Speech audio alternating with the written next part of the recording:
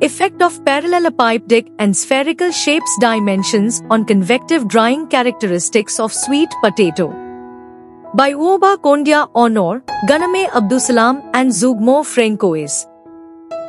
The aim of this work is to determine the characteristic dimension gunning transfers during convective drying. Parallelepipedic and cylindrical form of sweet potato was used.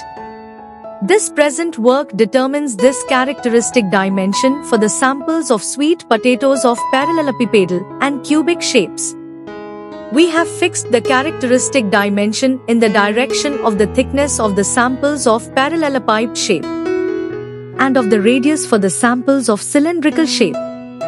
For the parallelepipedic form PLLE, the thickness C is set to 1 cm while the length L and the width L vary. The results show that the variation of the dimensions other than the thickness E does not influence the transfers in a considerable way.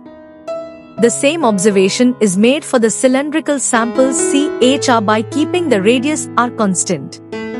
From the foregoing, the thickness of the parallelepiped samples turns out to be the dimension that best governs the transfers versus its length and width.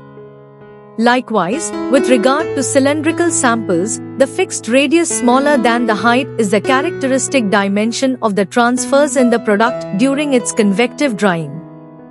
If we know that the initial size is an important factor for transfers during convective drying, Uoba, 2013. This present work therefore allows us to conclude that the thickness of the parallelepiped-shaped samples and the radius of the cylindrical shapes, all being the smallest dimensions, characterize the transfers.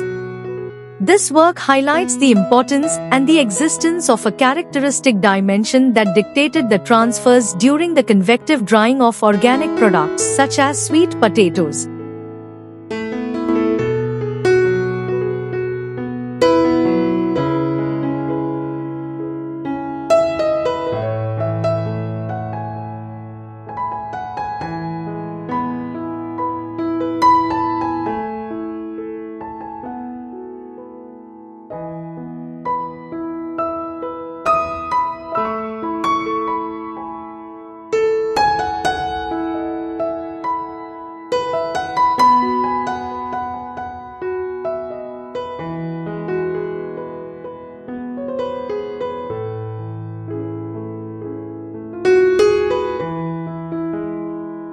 Thank you for watching this video.